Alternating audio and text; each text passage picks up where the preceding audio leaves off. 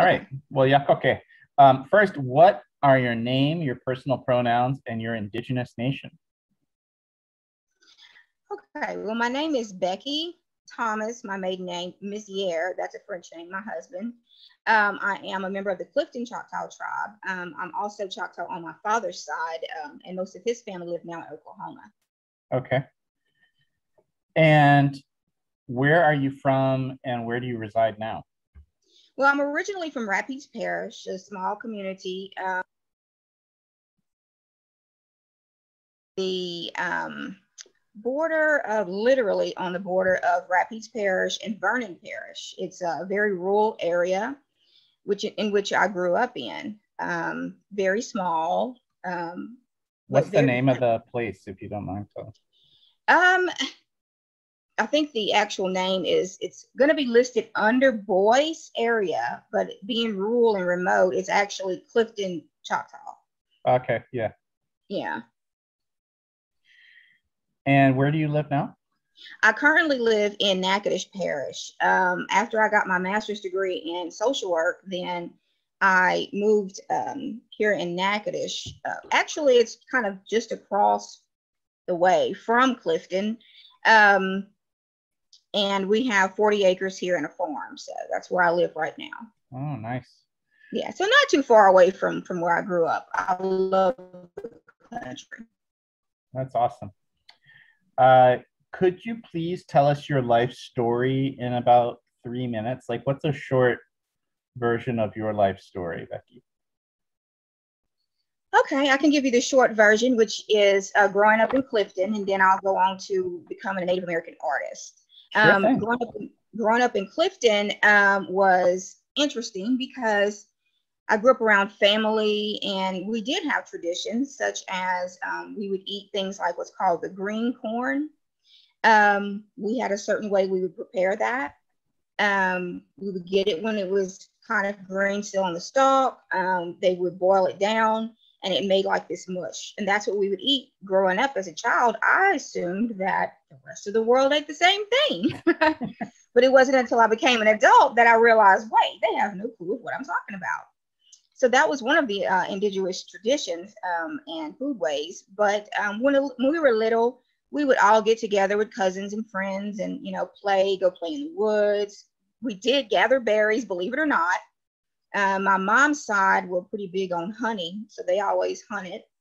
But of course, also growing up in a rural area, we had things that we could do that regular children didn't, but we didn't have access to cable TV or things like that. Matter of fact, they didn't get electricity out in Clifton until 1960. Wow. Exactly. I was born in 1975, so it was just a little bit before me. Then when I got probably around 10, 11 years old, my great aunt on my dad's side, Pearl Tyler, was making Native American baskets, which was pine needle baskets. And my mom learned from her. And so me being little and kind of just hanging around, I learned from them. That was probably around the age of 10 or 11. So as time went by, moving into adulthood, that's when I actually absolutely loved to do the Native American basket weaving. For me, it was a form of therapy. And I always loved to challenge myself. So eventually I ended up becoming a master basket maker. Only a few of us left in the South that actually belong to a tribe that still practice that Native American basket weaving. And so later on, I still do basket weaving. I still do that. And I've attended, plenty festivals, excuse me. I've had stuff in museums in New Orleans and Europe and different places like that. But now I'm also a social worker. And anytime I get a chance to, I'd love to give back to tribes and, work for free. Could you tell us, please, what is important to you? And what's important to me is passing on traditions, people understanding and knowing the struggles Native Americans have had. And I say especially Louisiana, because Most people think that because you're from Louisiana, you're automatically Creole, or you're automatically grouped as, Acadian or something like that. But my goal is to let people know, no, Louisiana has a large indigenous population, always has, historically and presently. You can never judge somebody by the way they look or talk or where they come from. You just don't know their background.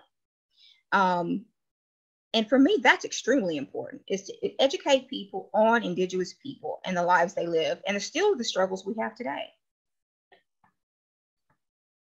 Speaking of that, Becky, what is your own sense of indigenous personal identity?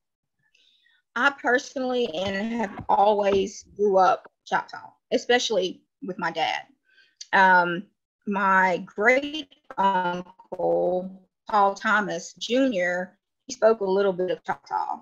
We didn't learn. I've learned a little since I became a little older, but growing up, I was always grew up indigenous, always, said I was Native American. That was never a question. It was actually kind of funny because the area I grew up in, we were the only little shade of color. It was, and actually about 20 miles all the way around us. We grew up in a southern white area, and then, here we were, a different population altogether. So do you feel like you didn't, I think probably maybe because you were, like, as you said, this only sort of community of color in the area, so it seems like you didn't really struggle with having to identify as Native when you were growing up. Oh no, we did. You did. Okay. Can you tell us about very those much struggles? so. Oh, absolutely.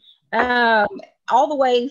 Matter of fact, my dad tells a story of when I was still a baby, and apparently something had happened. They had to take me to the local hospital, and an African American lady automatically assumed that we were African American and white. Never even asked. So when my dad, gets the information and stuff, he saw on there where they put us down as African American, and he tried to explain to her that no, we are, Native American people. And it wasn't just little instances like that. Even being in school, you had tons and tons of people that would call you mulatto, or you're a mixed race. I mean, pretty much anything but what we were. But, and on the other hand of that, then they would say, hey, yeah, I heard y'all were Indian, but all the Indians have been conquered, and they're in Oklahoma now. So it was a rough child growing up, because you have these mindsets of Westerns, I think, that gave people an idea of something that was totally not true.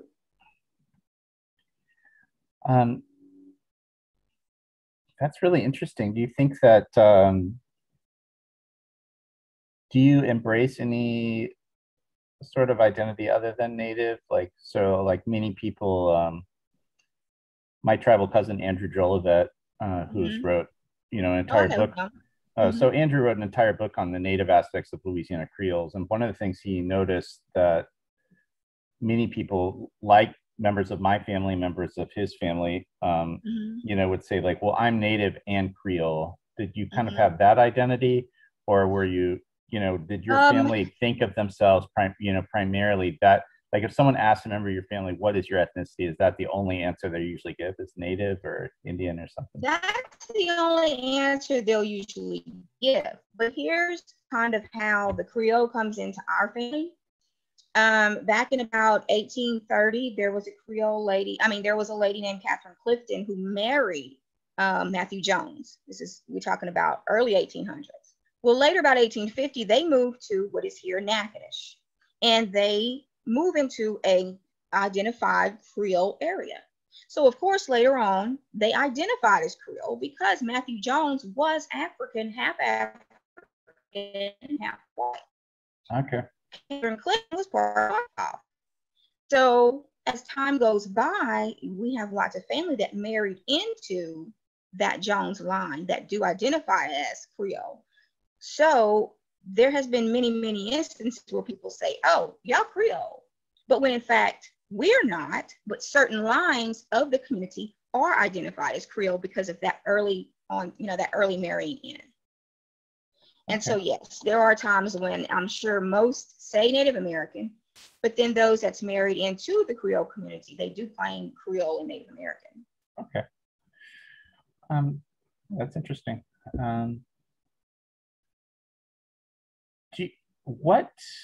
You mentioned basket weaving. You mentioned that you ate indigenous foods. You mentioned that you know a little bit of Chatanumpa Choctaw language. Just in general, though, what indigenous cultural practices do you engage in regularly? Regularly, I practice Native American still to this day. So that would probably be the only one that I'm familiar with and connected to. Because that's the way I was raised and kind of didn't deviate from that, just simply because of the way with my dad and my mother. So but like what sorts of things do you do you do foraging? Do you dance? Do you sing? Things like that? No, I don't personally. My father's side does. The ones that live in Oklahoma. Yeah. They do. They still, they're involved in stickball, singing. They do powwows, that type of thing. I personally don't because I never learned that. They did. But currently and today, really what I still do is my Native American artwork. I still do the baskets. I actually go out and gather the straw in the woods. I get a permit from the National Park Service, being indigenous, to gather the straw. And so I still do that. And I do teach some classes on basket weaving. Okay. Oh, it's really, what is that experience like of teaching as opposed to just practicing? How has the practice of teaching affected you over the years? Teaching allows two things. Allows me to be able to teach other people the American Indian ways.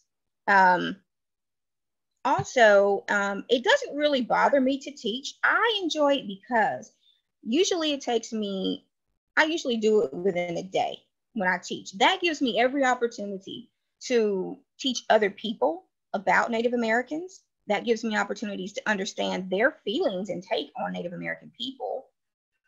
And it also gives me an opportunity to kind of let them understand where I've come from and some of the other struggles. Because believe it or not, 90% of my clients are of Caucasian descent. Yeah. And so again, that gives me the opportunity to educate them better on Louisiana Native Americans, because a lot of people don't understand that when you live in Louisiana, it really is the melting pot. There's a lot of different avenues to go into Native American. What are some common attitudes you get from the students towards, Native people? A lot of the attitudes is, oh, well, I didn't know that. I just assumed that all the Native Americans were of federal tribes. And, I just assumed everybody got paid to go to school and paid to do this. I said, no, that is far from the actual truth. Each and every federal tribe, I let them know, is different in how they do things. But their main attitudes are they feel connected when I'm teaching them how to do the basket weaving and letting them know I still do it the traditional way of gathering these materials, going out in the woods. So it's a very positive experience for just about anybody who's taken the class. I've never really had anything negative because they take away knowledge, they take away a new craft and, understanding. That's really interesting, you talking about gathering the materials. When I've worked on any kind of traditional craft work where we have gathered the materials, especially palmetto.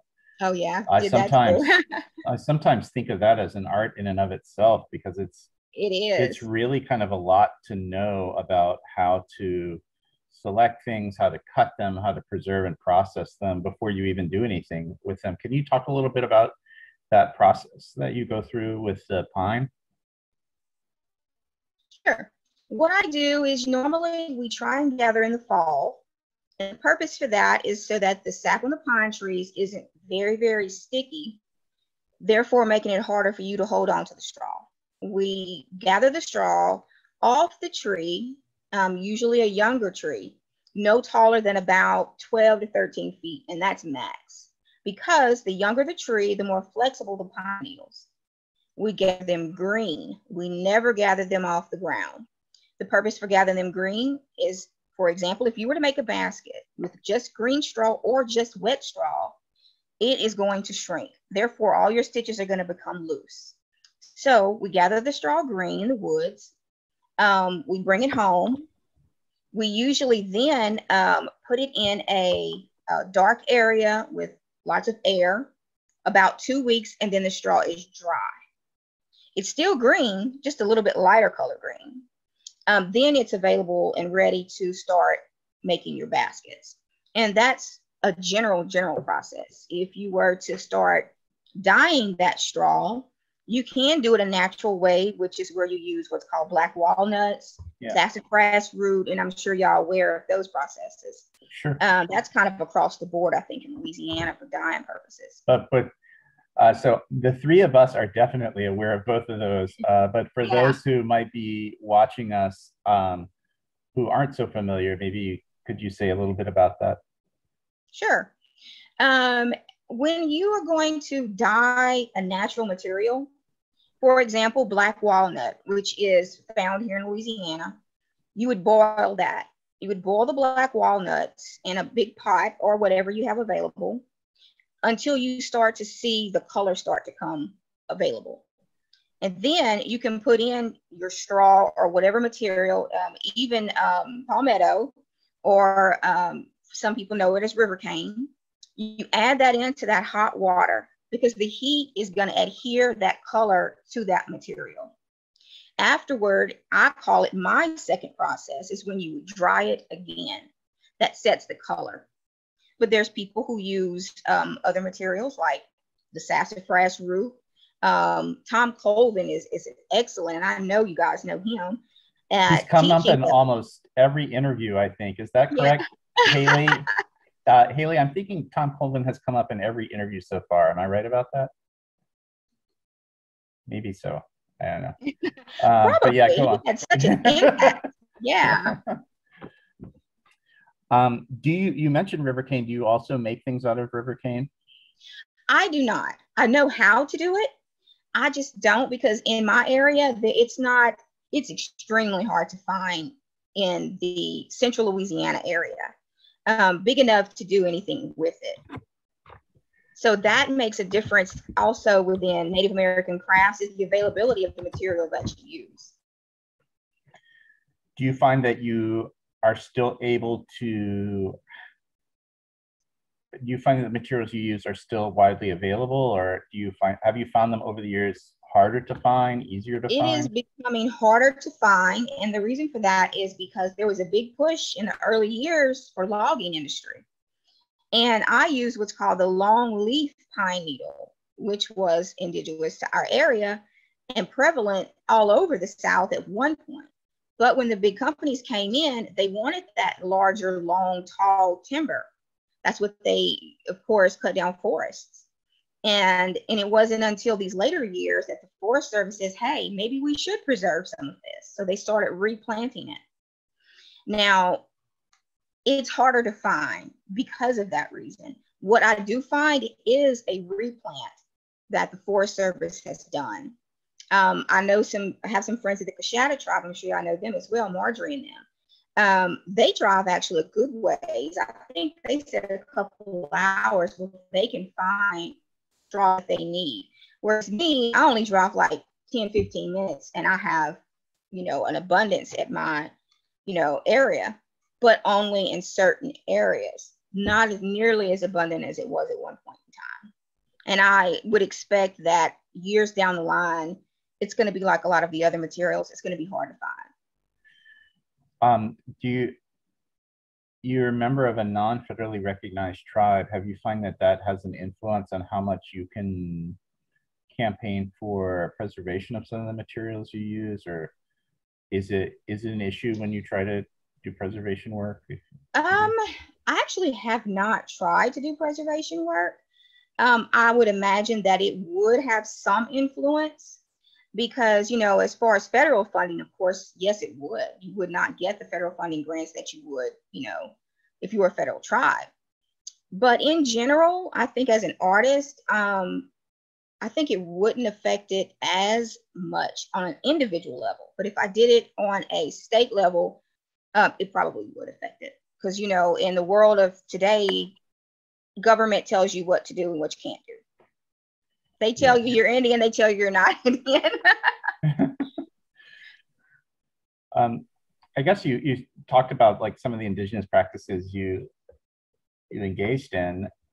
What are some cultural practices you might like to engage in, or things you haven't done, or maybe have done infrequently that you would like to learn more about, or you would like to do?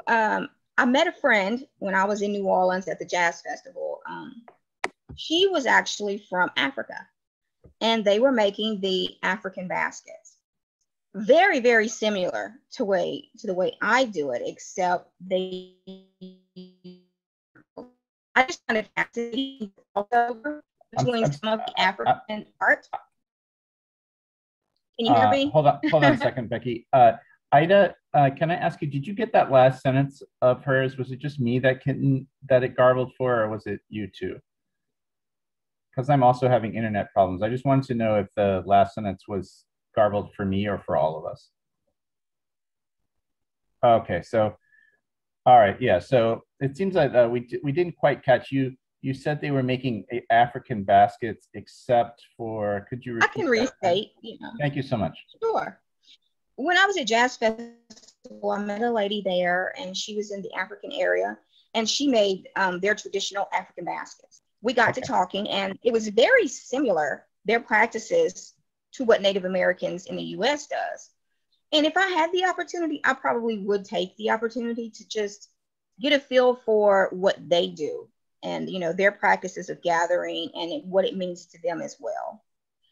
It was just kind of fascinating that across, you know, lines, there's still some similarities in Indigenous people from all over the world. Have you traveled? You've mentioned that some of your baskets are in collections in Europe. Have you traveled to talk about and display your baskets outside of the US, or have you traveled much in that regard around the US? I've traveled around the US. I've been to Mississippi State, and done some stuff there. And I was trying to help another area in Mississippi kind of do some revitalization with their basket weaving with the pine needles, because Mississippi Choctaws are more with the river cane. Okay. But there were some that were interested in doing the pine needle baskets, because they have pine needles there as well. So I've done that. Like I said, I've taught at different universities, you know, small speakings about Indigenous people and about my art, and, you know, kind of how it came to be, who's still doing it. So yeah, it's gave me opportunities like that, but I've never actually taken the opportunity to go outside of the US. I was invited to the Smithsonian. My luck, I got sick that year and couldn't go. I know, once in a lifetime, right? Yeah. And so yeah, I mean, I would love to travel outside the US. I just haven't really had that opportunity yet, or taken the opportunity. I'll put it like that. Sure. You mentioned growing up, you know, with your family and Native people in Clifton, up in but in general, who do you see as your community? Like, when you think of who your community is, who do you think of as your community? I think of my community as where I grew up.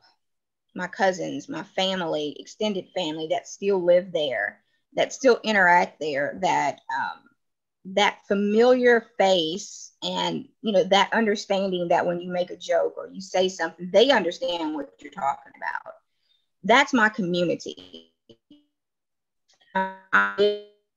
Community. Hold on, I didn't quite hear what was the last sentence you said. If you could please repeat it, Becky. Okay. Sure. I said I live in Natchitoches Parish, but it's not my community. It's not where I grew up. And It's not that familiar home surrounding. So Clifton, Choctaw, I'm sorry, go ahead. No, please, you. Sorry. I was just going to say that Clifton is where I grew up.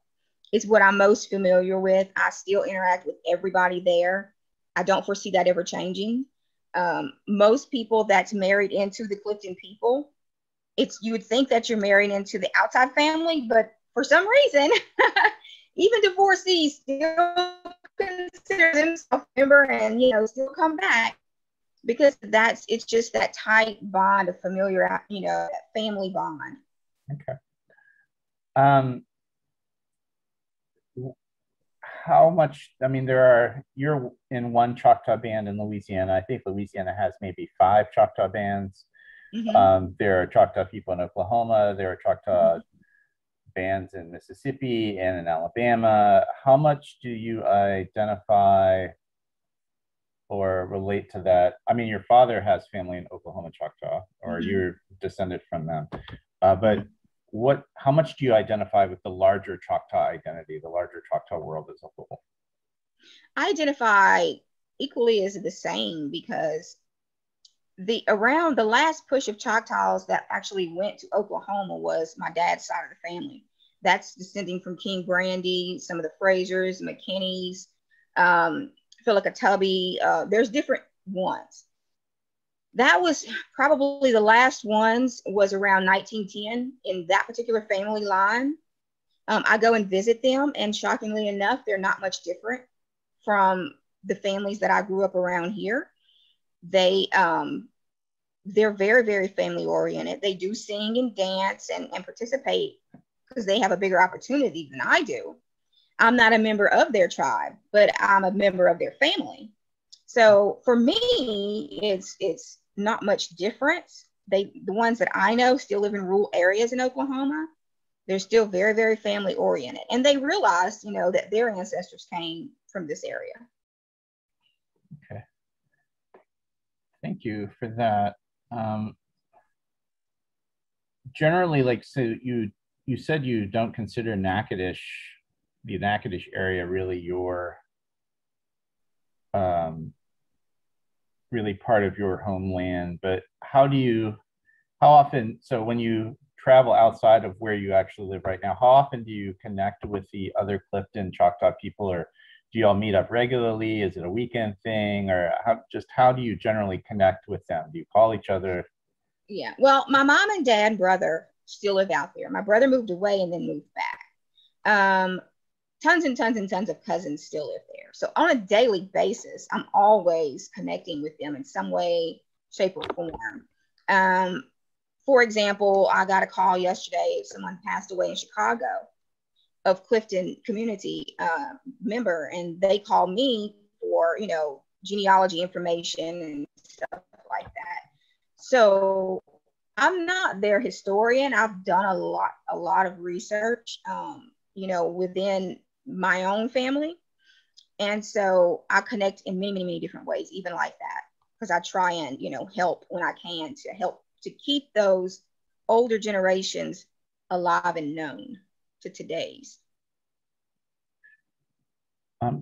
What do you think if someone were to ask you, what are the main elements of Clifton Choctaw culture now? What would you say are the main elements of the culture? You mentioned family and hunting, but generally, if someone said, what is the stuff that you consider to be the real parts of your culture? What would you say it is now? Well, I think right now, culturally, a lot of the generation that's there now, they don't do a lot of the things that we used to do. They're interested in car shows, and, they still get together and play baseball games and stuff out there. But culturally, mostly they're identifying as Native Americans, but they're not really practicing. It's only myself and my mother now that practice any Native American artwork of any sort. But the identification, and they have what's called a tribal center out there. So they'll have like Easter egg hunts, Thanksgiving, stuff like that, where all community members are invited to participate. Those types of things, I think, is what kind of keeps them together nowadays. It's not so much like it was in the older days where they all got out and, gathered corn and, had syrup and stuff that they made at their house from the local, sugar mill. So it's very different now than it used to be. Do you think does that concern you, that there are elements that aren't being continued? It does, because I think people get caught up in I'm Indian or I'm Native American, and they don't stop to understand what makes them Native American. How did you get to that point in history and in your life? What makes you a Native American? It's more than just saying that I'm Choctaw or I'm whatever. Indigenous people are alike in many ways. It doesn't have to be a certain name that connects you. In my personal opinion, for me, it's connecting to something that was traditionally done years and years ago that you still feel is an element that you have to continue because it makes you who you are, not just a name that connects you. I hope that makes sense. That's interesting. It seems like your identity is very, I guess maybe I'm taking you to say, like, for some, like, the cultural practice isn't as much a part of their identity as maybe their ethnic heritage, or that's sort of what you're saying, or? In a sense, cultural practices does play a big role, but in my personal opinion is Native American, I don't care if you're 2% or if you 90%, you're still Native American. I think that it's your responsibility as an American, no matter what that percentage is to find out as much as you can and try and preserve that, even if you never knew anything about it before. The moment that you know that you're Native American, I believe it is your responsibility as an Indigenous person to learn as much as you can about that, because it's going to fade fast. And any little information you can learn or give, to me, is at least being respectful to your Native American heritage. What do you think is necessary to continue your Clifton Choctaw culture? Like, what do you think is what would help to continue the culture, preserve it?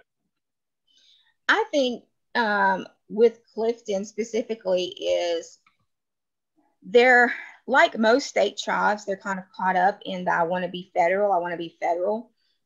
But with federal, and I know all of you know the ins and outs of that whole long process, which is absolutely ridiculous. Yeah.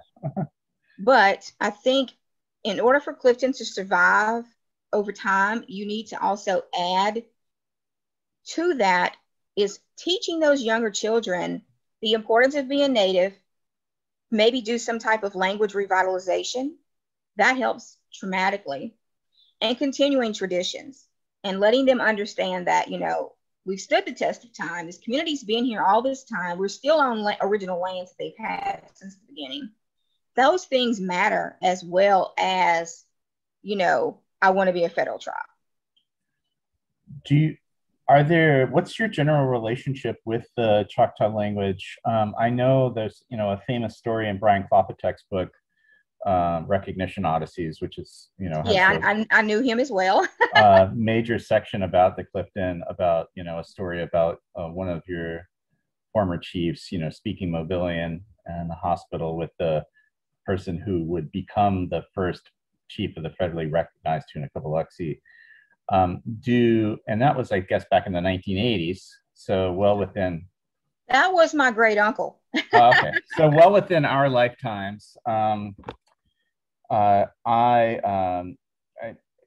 that in my own tribe, I did have some relatives who spoke Mobilian like when I was very young. But people who spoke Ishakoi or whatever were, probably hadn't spoken it in a while by that point. Yet sometimes words endure. Do you find that there are any Choctaw words or phrases that endure? Are there anyone still who speak Choctaw or Mobilian, or is that sort of part of your practice that in your community or at the tribal center? Unfortunately, when my great uncle Paul Thomas died back in the early 90s, any knowledge of that died with him. No one was, I guess, either interested in learning or just did not ask the right questions. So unfortunately, there's no one there now that speaks Mobilian or anything like that. I took an interest simply because I felt that it was something that needed to be, preserved some kind of way. I'm slowly learning because, to learn another language is not something that you jump into. I don't care who you are. It's true. Especially Native American language, you got to think about it totally backwards from English. So that is one of the major things I would love to see out there is that revitalization. Because let me put it to you like this. When I was in Oklahoma a couple of years ago visiting, I was at a memorial for one of the Brandies that passed away. An older Choctaw guy, he's actually half Pashada as well. Their last name is O-B-B. You may have heard of that last name. I'm not sure. Yeah. But he said to me something that kind of stuck with me. He said, the biggest trick, he said, that the white man, he said, did was tell Indian people that they didn't need their language anymore and they wasn't white. He says, when you did that, he says, you took away a large portion of what Native people believed. And it's true. If you think about it, it was not a good thing to be Native American at a certain point in time in history. So when you did that, you not only, made them branch off into these other entities and areas to kind of assimilate, but you took more than that. They took away your identity. Even till today, and I really hadn't thought about it that way,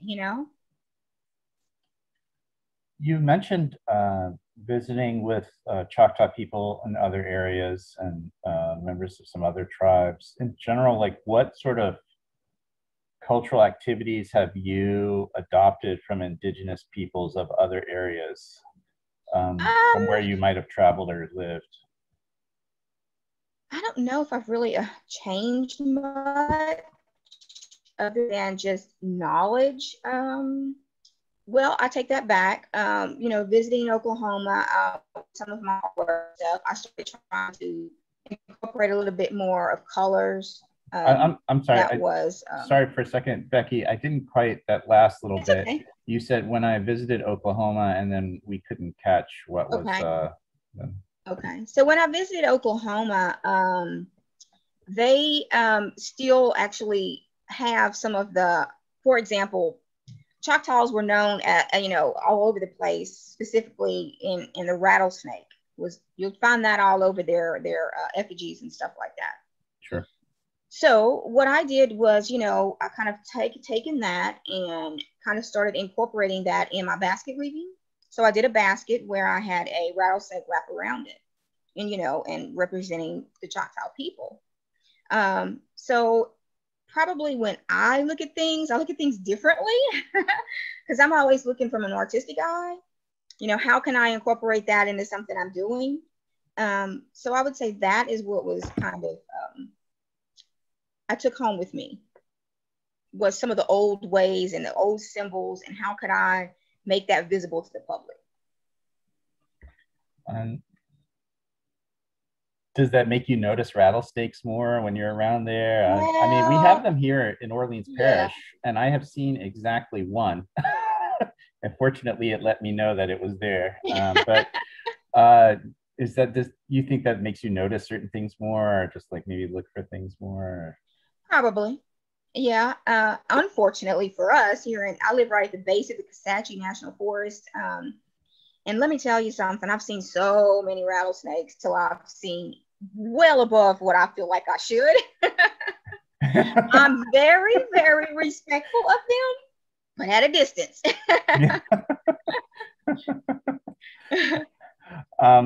Are you often, I mean, you are a public figure in terms of being a Native artist, but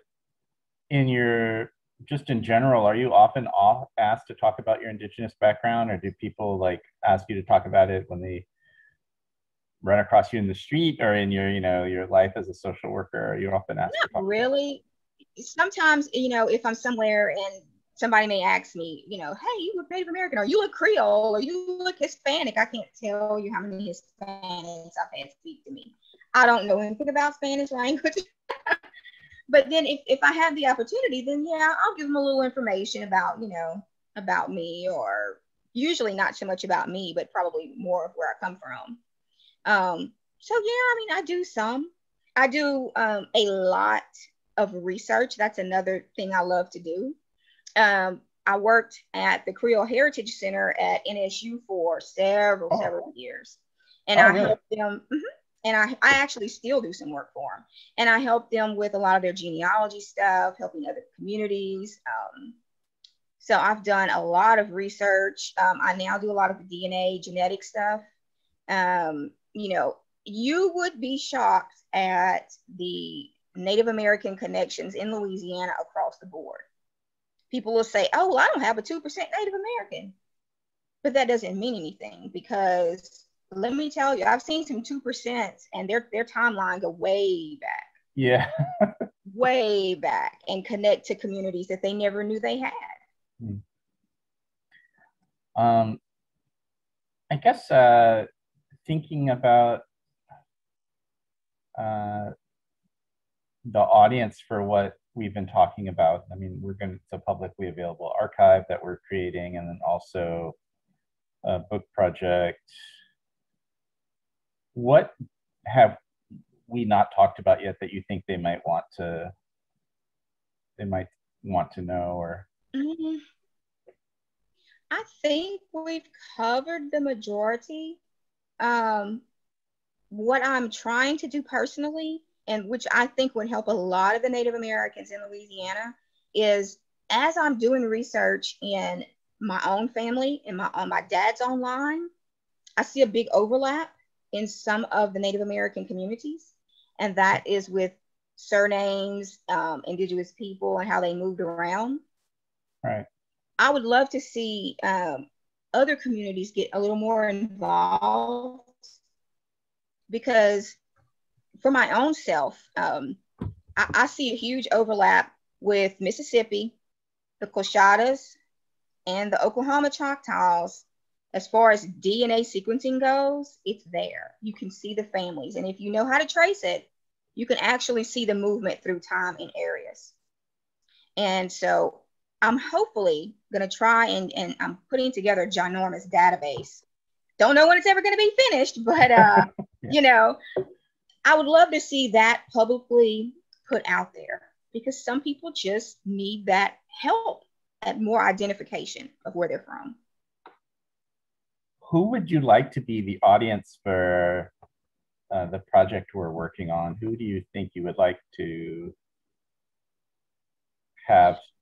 I think that a lot of these smaller tribes, these state tribes, these up and coming tribes that are looking for that placement and where they belong would be the prime target.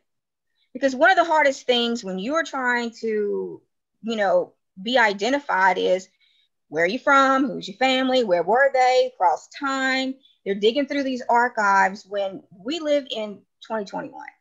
If you understand genetics and if you understand where to look for in research,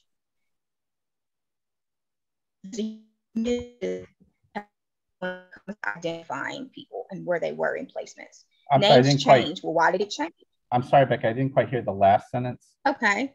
If you know where to look for, and then if you know where to look and what regions to look in, what ideas and names you're searching, you would be surprised the information that's out there for free. I mean, and it's just a matter of being willing to help people. That's an interesting phrase. You used a phrase in the when we were talking just now, up and coming tribes, which I find fascinating, because, and so I'm just gonna tell you, I look behind your head and I see the Handbook of North American Indians behind your head on the bookshelf. Oh, we're on Zoom.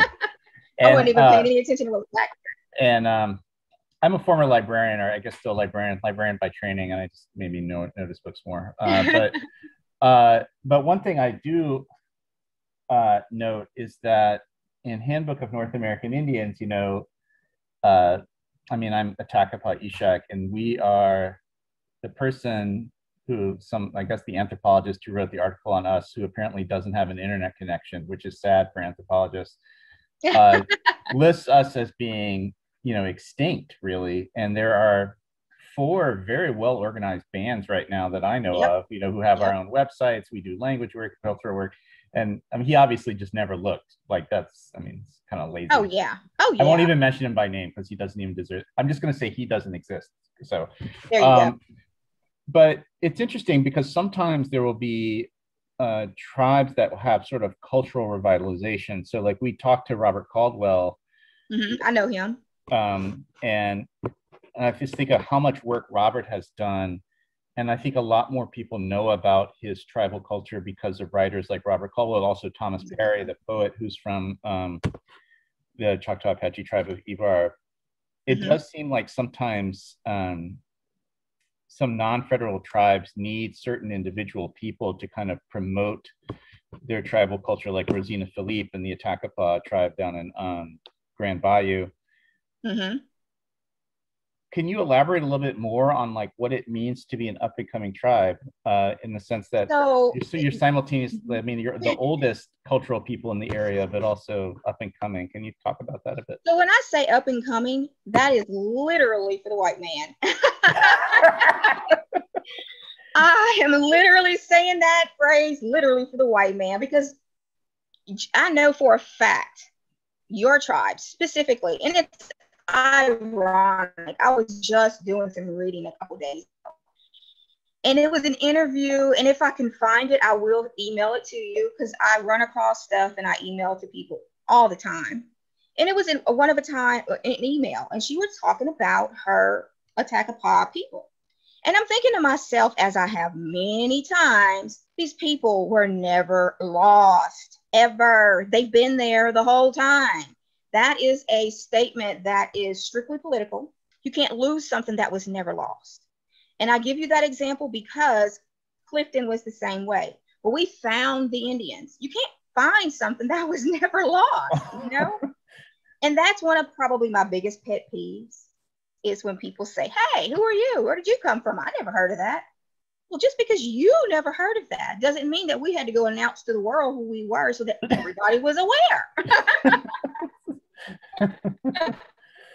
Do you think it's important? Maybe you didn't want people to know. So I guess, do you feel it's important for the non-federally recognized tribes to make people aware now? Do you think that's a responsibility or a big advantage now, maybe with the internet, of making people aware? Is that some of the things you really are? I do. I highly, highly, highly recommend, the people that take advantage of technology today. Take advantage of another scholar that you trust and that is going to give you the truth. Take advantage to let people know who you are. And don't ever worry about what people say about you, because no matter what you do, they're always going to have something negative to say.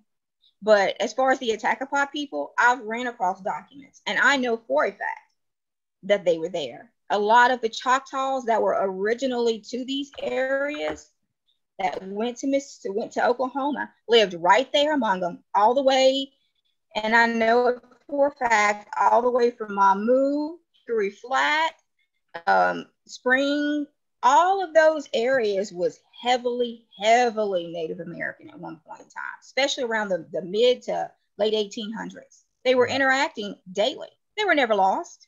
They just chose to say, hey, I don't want to fool with y'all over there. So, that's my take on it.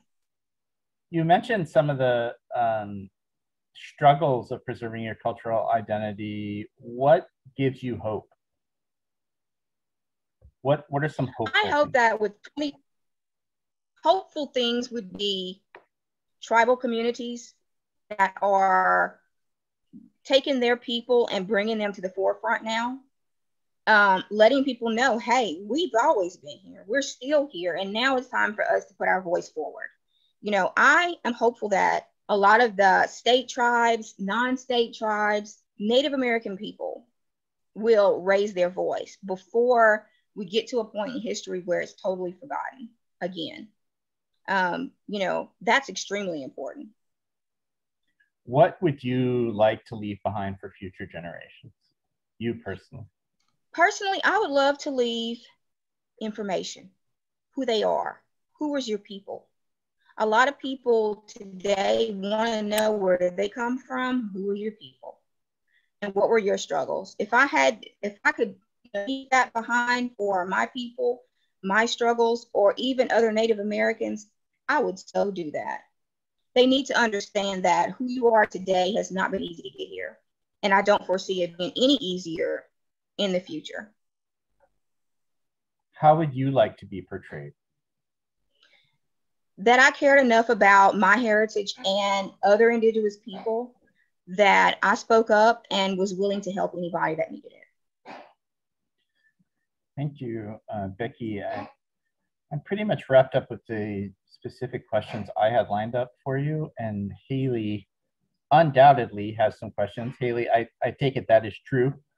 Maybe Haley would like to ask you some questions. Yeah. Thank you so much thanks so much for your time and your comments.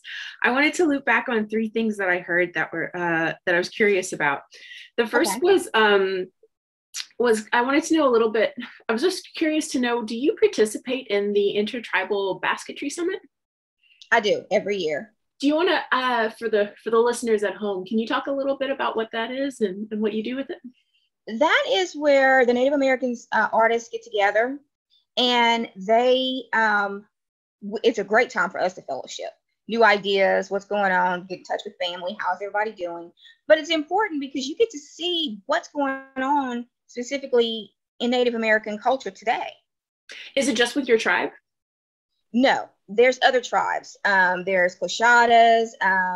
There's even state recognized tribes, because of course mine is.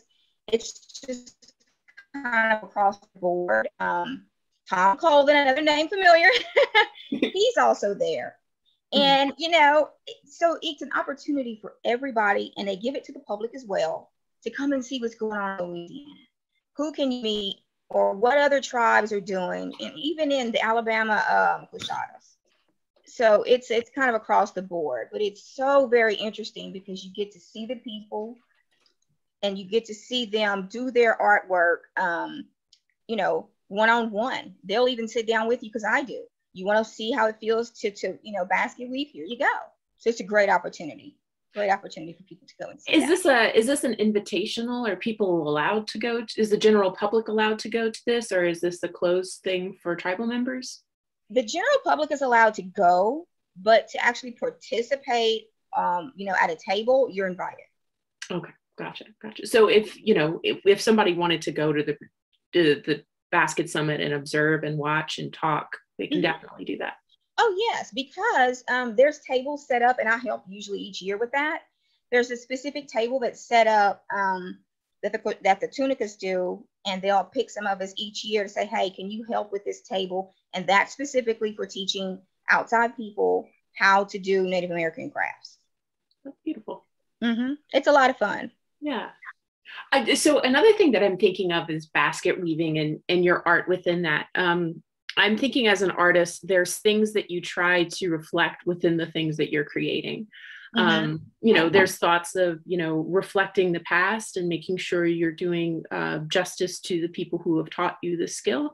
And then there's also this thought of, the reason you're doing this is to develop something and also to express something within yourself. I was wondering if you can talk a little bit about, what are the skill things that you feel like you concentrate and focus on replicating to be true to your past, and then what are the parts within your art that you're trying to add and develop and let the audience know that's something that you think is important? And that's a great question, and this is the reason why most of the artists I know, we do focus on tradition, but there's also what they call contemporary art. I specifically do that as well. So when I'm developing a new basket, I do effigies. Effigies are animals that are, crafted into your basket, or it's either shaped. It just depends on the artist. Mine, I can usually either shape, for example, a turkey or armadillo or something like that. Or I can also incorporate that image woven into a regular traditional basket. Oh, wait, so I'm sorry, I think I'm just understanding this. So you're weaving an effigy, or you're weaving a sculpture almost that's in the shape of the animal? Oh, that's correct. Okay. Mm-hmm. And is that traditional, or is that something that you're contemporary? That's traditional. It's traditional, especially with the Coshadas and the Choctaw. You'll find that a lot because effigies meant a lot. For example, I do a turtle. I've done them life size and I've done them small. It literally is in the shape of a turtle. It's, all dimensions. I use pine cones. Sometimes I'll dye the pine cones as well as a straw to make a basket look whatever way that I'm trying to, get something to look. I do something called the red-winged blackbird basket. That's a red-winged blackbird is in my area. So I'll dye my straw black and I will add red and other forms of black in the basket. That's not traditional. That's more contemporary because they wouldn't have been dyeing and incorporating stuff like that, when traditionally. I do it because it brings awareness again to my area. I have two questions. The first is, can you talk a little bit about the historical significance of effigies? And then can you also talk a little bit about how making these contemporary structures brings awareness to your area? Well, when it comes to effigies, I'm not as versed on them as, say, a Coshada, because Choctaws didn't have clans. We didn't have that. Whereas the Coshadas did. They had like the Turkey clan or the Turtle clan. That is where the effigies would have come in specifically for them. In other words, let's say you had two people that belonged to the same Bear clan, for example. They could not marry each other. They couldn't date. They couldn't do anything. But they could, one of the other clans may have been, say, the Turkey clan. So the clans meant different things to different tribes. Choctaws never really were in clans. They were more hierarchy stuff. But they also, though, acknowledged the effigies and those things as significant. But just in a different way. They were doing stuff like that in terms of hunting, just different meanings, not quite the same as a clan type of traditional community type thing. But in today's effigies, it still means the same. You'll see certain communities. For example, I was talking earlier about Choctaws were known for rattlesnake. I incorporate that in some of my baskets because it represents Choctaw people. And it also represents Louisiana and my area. So people usually try to incorporate things that are familiar, mean something to them. And that would be where that would come in. Could you talk a little bit about, you were talking earlier that these contemporary structures and these non-traditional dyes and sculpture methods that you're using within basketry, you're using to bring awareness to your area. Can you talk a little bit about how exactly you're doing that and what that means and why it's important to you? For example, I'm working on a egret. It's going to be a life-size basket. Wow. With the legs and everything. That is requiring, definitely commercial stuff. I have some wiring on the inside to shape it.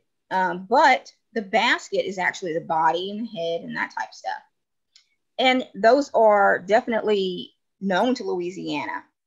And I think that's just awesome. I also am working on a heron. So, I try and pick things that are familiar to me and that I love in nature. And I think it represents Louisiana because, for example, if somebody bought that basket from Europe, there's a story with it. This is an indigenous bird. This came from here. This is why it was made. So, sometimes you can speak through your art rather than through words. And so when I sell somebody a basket or give somebody a basket, I make sure they know that.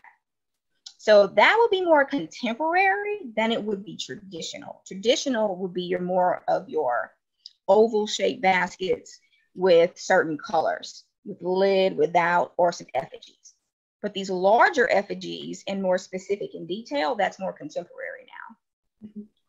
How does the Intertribal Basketry Summit feel about these new contemporary designs? They love it.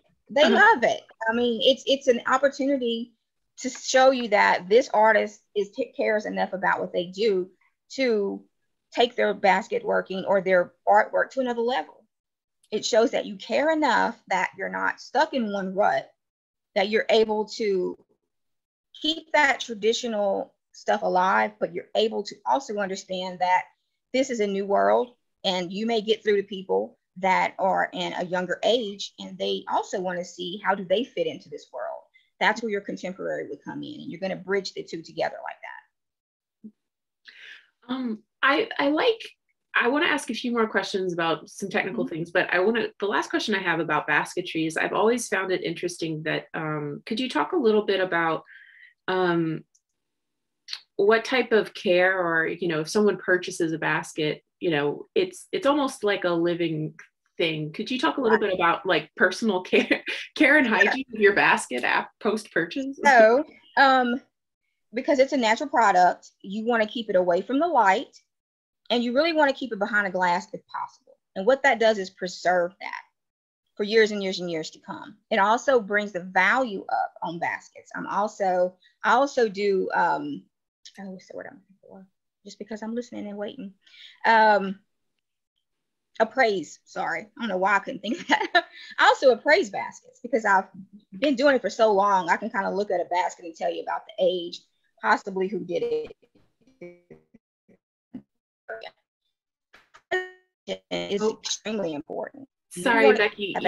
Years. Becky, you cut out there. I heard the age and then you garbled. Okay. I've done this so long that I can kind of appraise baskets as to their value and, who made it sometimes. Also, the value. Preservation is extremely important with any kind of Native American basketry, because if it's susceptible to elements outside and sunlight, that's going to start breaking that material down. And if somebody's taken months to create that for you, you want to keep that forever. Because, for example, Ms. Lorena Langley, I think it's Lorena Langley, but she's a Langley. She passed away several years ago. One of her baskets went to the Smithsonian. Now, the person who purchased that basket paid $50 for this large 12-inch, diameter basket. It's valued at $16,000 today. Wow. So, I try and educate people on that as well. If you're just getting a basket because you just kind of want to get it, that's fine. But if you're getting a basket to pass down to other generations in your family, you want to preserve it. And you preserve that through keeping it away from direct sunlight and possibly behind glass if possible. Gotcha. Thank you for that. It feels like almost like a relationship once you have a basket, because it is. Yeah. Because, the artist put so much work and time, not just in the weaving, but they went out and gathered the materials, took the time to bring it back, put all of it together, and then they were satisfied with the product. So it's a lot goes into it. Yeah. I'm interested about so you brought up, I was hearing this juxtaposition between, these very old traditional skills that you're interested in passing on and kind of developing contemporary uses for, and making sure it thrives and continues. And then you also have this focus on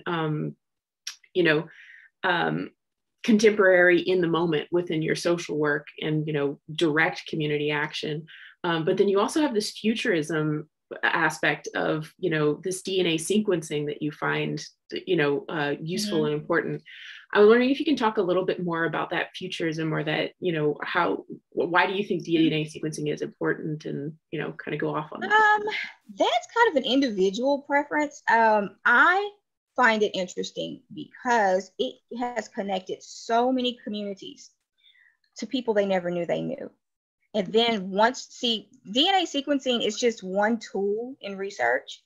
It's a stepping stone to get you to where you need to back that up through the old-fashioned genealogy research.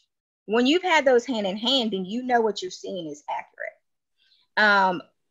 I can say that I've seen DNA connect certain communities through surnames, and they took those old folk tales and actually put it to a face or a community or a family member. It's important to some people, but it's also important to know that DNA is in its early stages. There's not a large population right now for any of the testing companies to give you an accurate percentage, because it's just not that big of a pool of Native Americans who tested.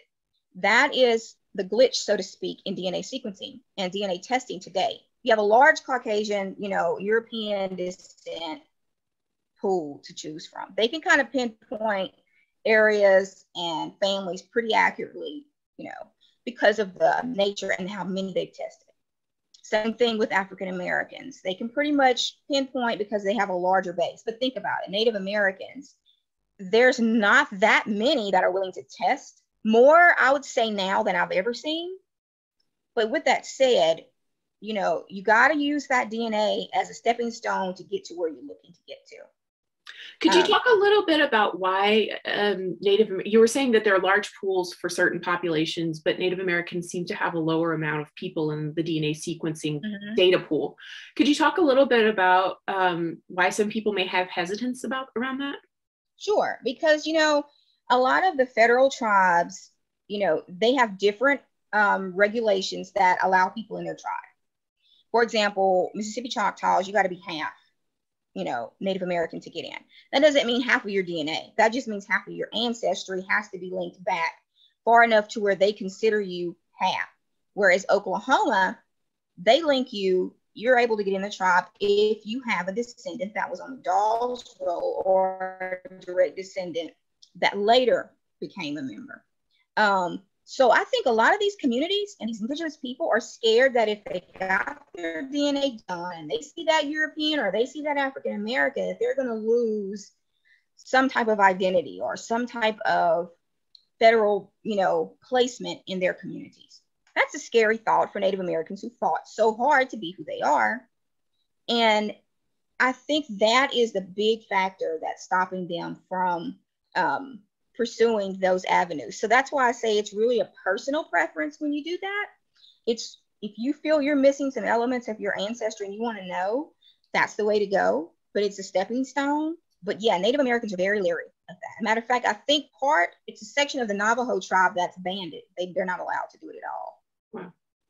Could you talk a little bit about why, I'm curious to know, you talked a little bit about why people may be hesitant to do this. And then you were also talking about how you think that it's such a great thing. Can you walk people through sure. your thoughts and how you got to the point to feel like this is definitely something that you would encourage people to do? For example, if most people that get their DNA done are looking for one or two things, they're missing some people, they don't know who those people were, or they're missing a relative or a father, or in some cases, for example, let's say it's a tribe that they did a lot of research and they just don't really see what they need to see. Well, that's because maybe those documents aren't available or a name changed over time. Extremely common with Native Americans. Very, very common. Let's say you did your DNA and you're looking at it and you're like, oh my God, I have 3,000 to 5,000 matches. I have no idea who these people are. And they're like, anywhere from ranging third to fourth to fifth and above cousins. But the thing that could be beneficial to that is some of them have trees and they've built their family trees. If their tree is particularly accurate, you might look at that and say, hey, I know that name. That's a missing link in something that I'm trying to find for this specific area. In a case like that, it can be beneficial because you can find information there that there's no other way you would find it. In today's technology and the way things are happening so fast and quickly, I think that there's benefits with DNA. It just depends on the person and what you're looking for. There's also privacy. You don't have to have your information public. If you're using it just for your own benefit or to break a brick wall in your genealogy, that's the way to go. But it's a big chore but I've learned over the years how to read it and how to recognize and how to use it. And I think it's a benefit to quite a few tribes, but it depends on the purpose. I'm sorry, we lost you at benefit, Becky.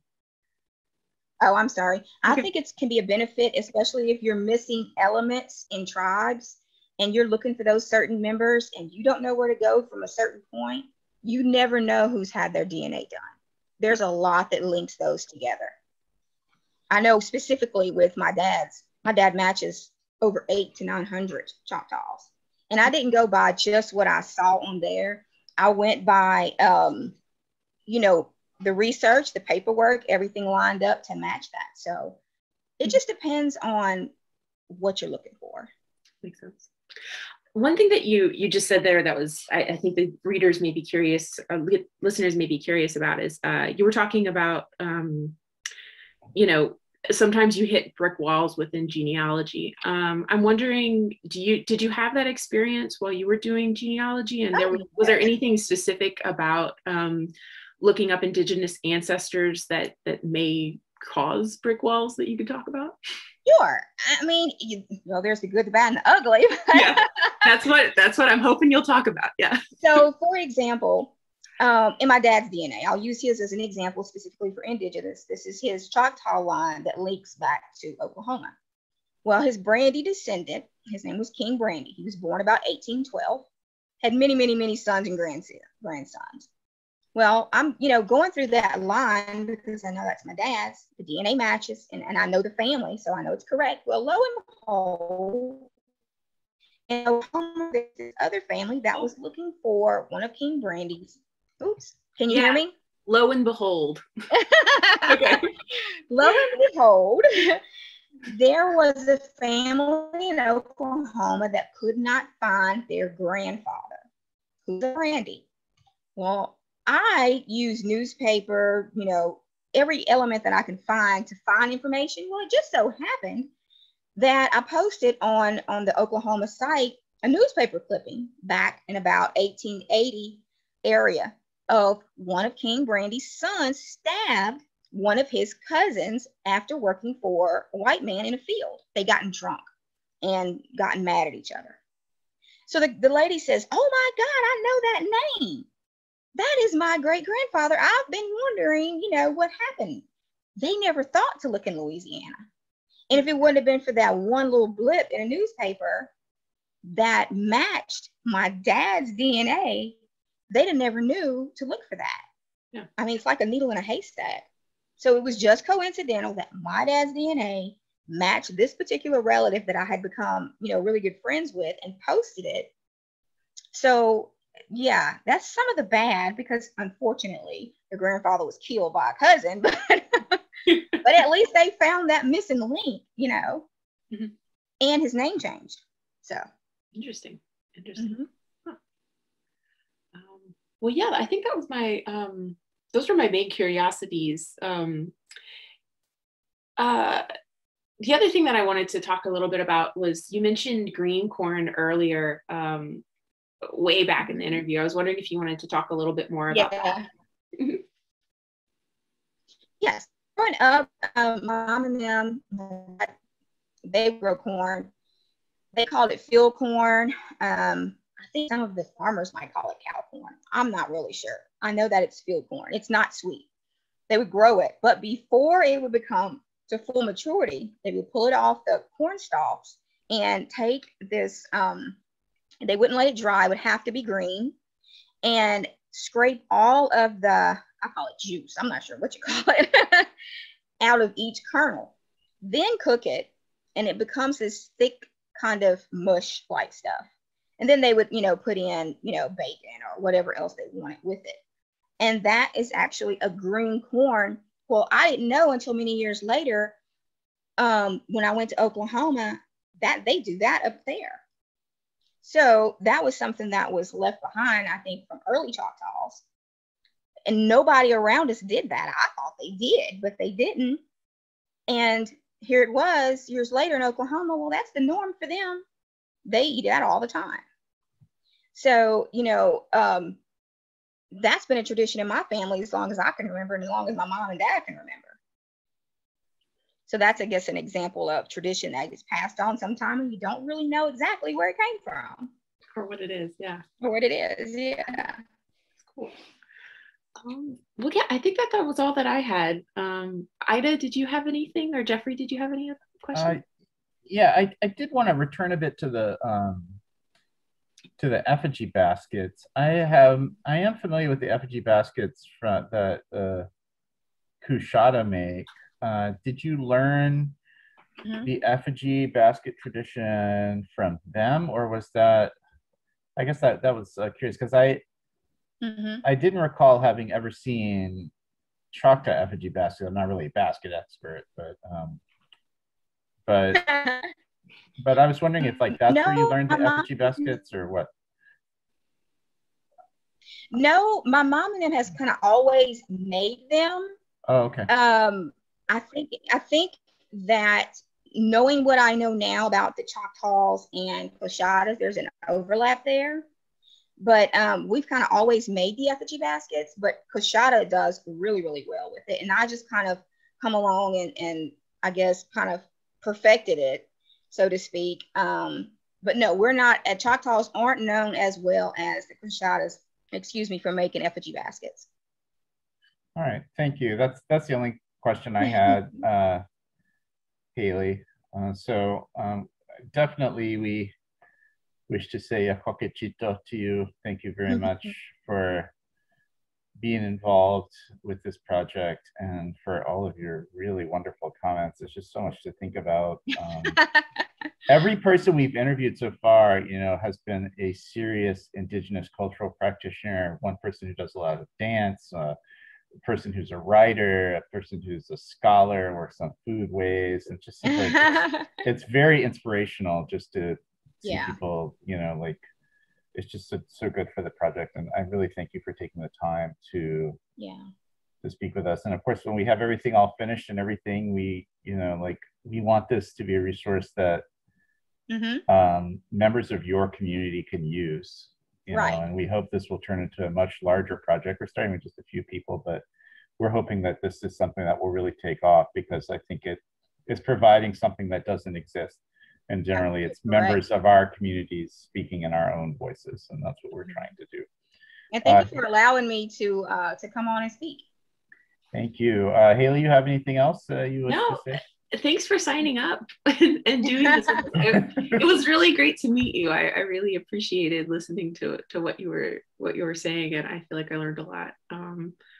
I don't know. I see like you know, I'm seeing in my mind like the metaphor between or the connection between like you know social intricacies or social work and then, you know, genealogy and like how that is kind of basket weaving in its own sense. Actually, I had one more question now that you mentioned that, Haley, because I thought about this. You are a social worker, so that makes you kind of a medical professional. How is your approach to healing or therapy influenced by your heritage? I think so, because there's a small, I like mental health. That's my area. And there's a small turn in today's medical area where they, you know, trying to take into consideration that there's that outside influence, other medicinal purposes that might help that. But I think being Native American, I tend to try and look a little deeper into what the problem is. Is it social? Is it your community? Or is it people just not understanding you? So I think that brings something a little bit different to the table for me when I'm working with people, because I'm not only looking at it in my realm of social work, I'm looking at it in a different type of social, you know, scenario as well. Thank you so much. I meant to ask that before, but then we got involved. Like, you know how it is, you get involved in the conversation. And you were saying too much other stuff that's interesting. So like slip past. All right. Well, thank you very much, Becky, and thank you, Ida, for making all the technical stuff happen, etc.